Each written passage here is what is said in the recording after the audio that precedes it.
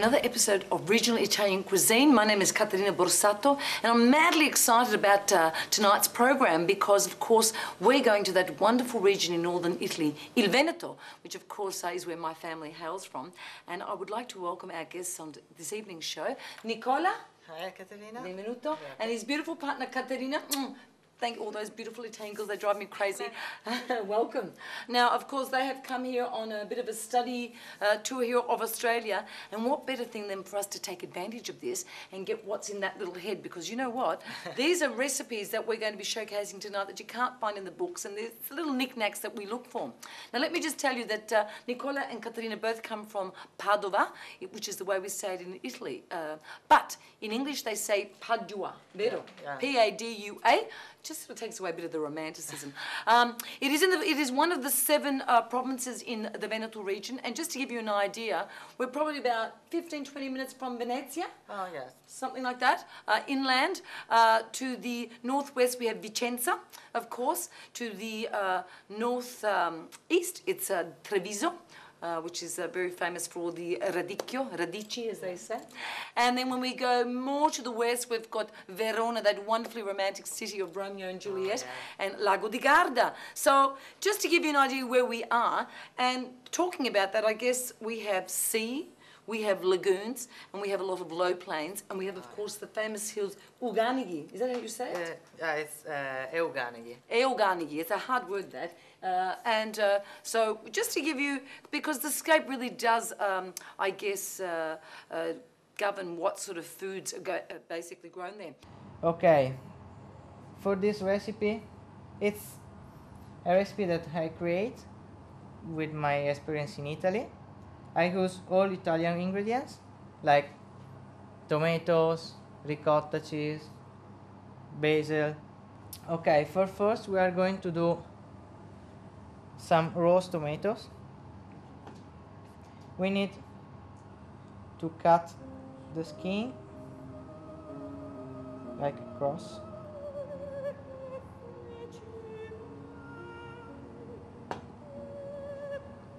And then we need to blanch for a couple of seconds and cool down really quickly. Now we need to blanch these tomatoes few seconds and cool down really quickly, and we do this to take off the skin easier. We need to cool down quickly for don't cook the tomatoes. Now we are taking off and put in cold water for cool down quicker as possible. The best way is using ice and cold water together for cool down quicker as possible. Okay, now we need to peel the tomatoes. You can see that the skin come off really easy, but the tomato is still hard and not cooked. Okay, we need a little bit of olive oil here. Okay, we put the skin of tomatoes on the tray, and now we are going to cut and clean the tomatoes. We cut in quarter, and then clean all the seeds.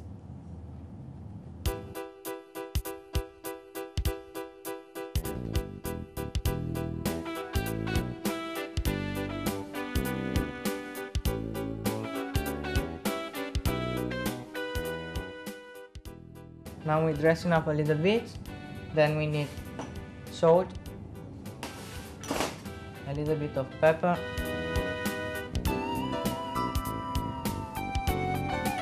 a touch of sugar for the acidity, oregano,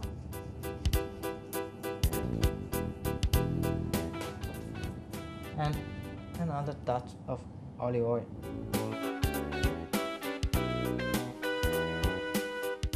And we don't dress up the skin, because we need to make crispy in the oven, and maybe just, can you see, a little bit of olive oil, that's it, because we need to dry in the oven and make crispy, and we are going to use like a garnish for the plate. Okay, what we are doing now is cook this tomato in the oven. We need to cook really slow, around 100 degrees for roughly an hour, and obviously the skin needs less time. Then we need to check and maybe take it off the skin a little bit before than an hour, and then finish to cook the tomato. Okay, now we put in the oven, and in the meantime we are going to finish the rest of the dish. Next step is the ricotta cream. Then we are going to take a piece of ricotta, we chop it up a little bit.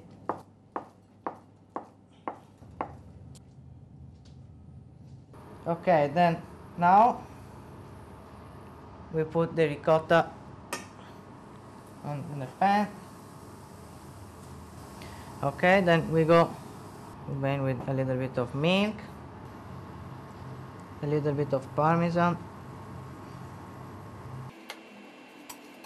another little touch of milk, then a little bit of salt and a touch of sugar.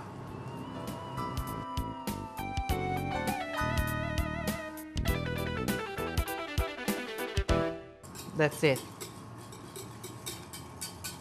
Okay, now ricotta is ready, but need to be mixed a little bit. Then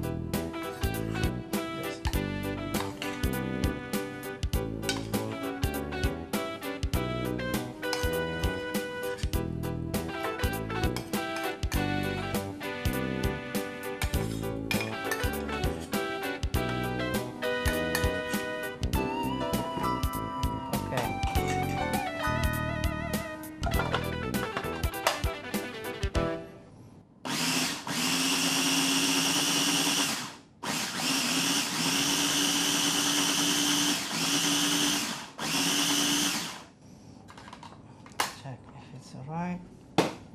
Yes, perfect.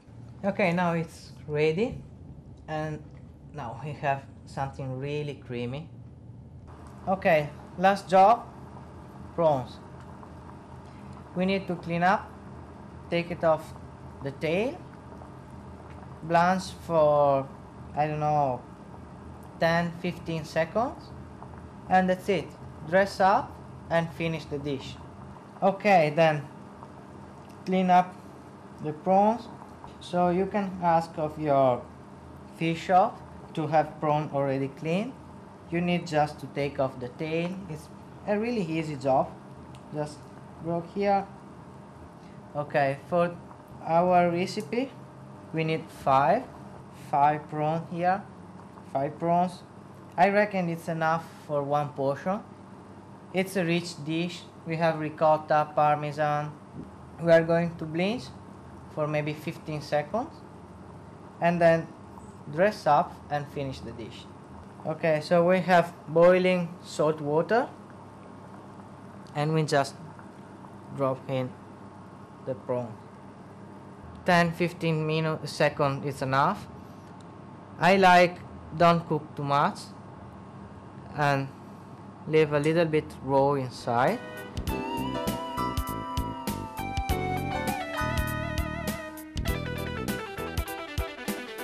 Okay, now our tomatoes is ready. We can take it and use for finish our tomatoes here.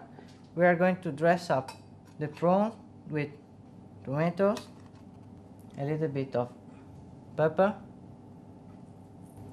oregano, some of basil.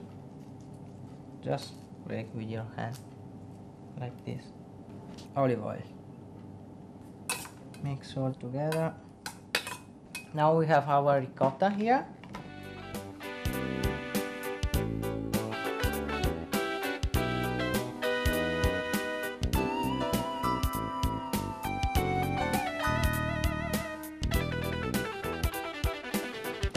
And then we are going to use the peel of the tomatoes, our basil, and finish with our olive oil. Okay, now we are here with our dish. This is gamberi al pomodoro con crema di ricotta. Should be an entrée or a main course.